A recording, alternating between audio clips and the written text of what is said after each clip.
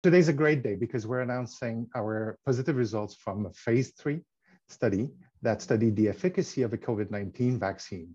And that COVID-19 vaccine was produced in plants, a new technology. That study was conducted at a time where variants were circulating heavily. So we have seen many cases of variants, and actually in our efficacy analysis, we have not seen any case of the original strain of COVID-19 or SARS-CoV-2. And so the results show that the vaccine is efficacious against all of those variants that we have observed during the study. These results show that the vaccine is efficacious. So they show that our vaccine, we have to say that we've developed that technology for 20 years now. And so over the last 2 years, we've developed the COVID-19 vaccine. And these results show that the plant-based platform that we have used to produce the vaccine can produce efficacious vaccine. If approved by the authorities, this vaccine will be the first plant-based vaccine to be used in humans. We're very proud because this is not only the first plant-produced vaccine to be used in human if approved by the authorities, but it will also be the first vaccine to be developed in Canada and to be delivered to Canadians.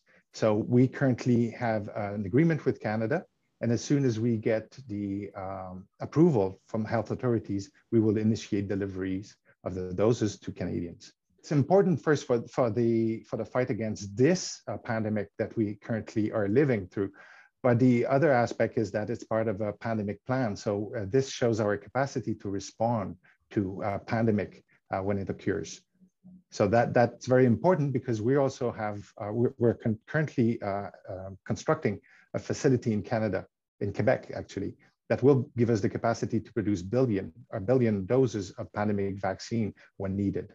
We're using a technology from plants that takes us only days to produce the vaccine from the moment we have the sequence in hands. So for a new virus, for example, once we have the sequence, in 19 days, we've shown that we can produce a first research grade virus-like particle, which is the structure of the vaccine that we're using or the vaccine technology we're using.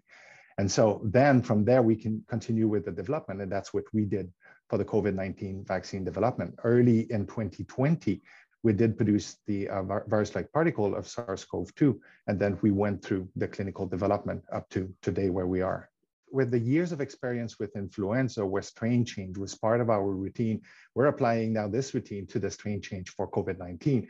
And in the case of Omicron, for example, where we're currently evaluating the cross-reactivity of the antibodies raised by our vaccine, our current vaccine against Omicron, but we've also taken action to be ready in case a strain change is needed in face of Omicron. There's a need for booster that we see now more and more. And in the case of Omicron, there is a demonstration of that is coming. Our role is to deliver our vaccines to Canada. So the government of Canada will decide how to use those doses. But we know that not only there is a need for booster in the countries where primary series of vaccination has been completed or is about to be completed, but there's also a need worldwide for more vaccines. And our vaccine is stable at refrigerator temperature 2 to 8. So that's an advantage for long distance transportation. We're preparing our submission for the rolling review. We're planning to file our dossier before the end of this year, and then it will be under review by Health Canada. Other plans include the booster study. So we're planning early next year a booster study where we will evaluate our vaccine as a booster over other technologies of vaccine so that we can demonstrate the efficacy and the safety of this vaccine as a booster as well.